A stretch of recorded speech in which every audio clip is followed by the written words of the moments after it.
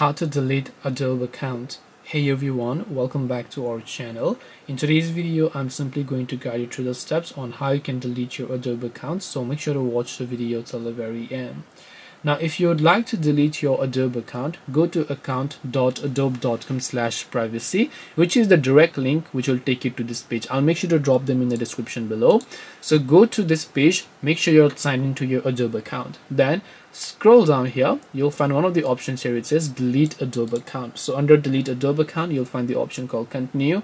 Click the continue little option here, and once you click on the little continue button there, you should be able to go ahead and verify your identity and then delete your Adobe account. But as I said, you have to directly come to that page, which I'll make sure to drop a link in the description.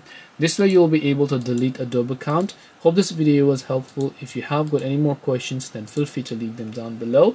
Thank you very much for watching till the very end of this tutorial, and see you soon in our next video.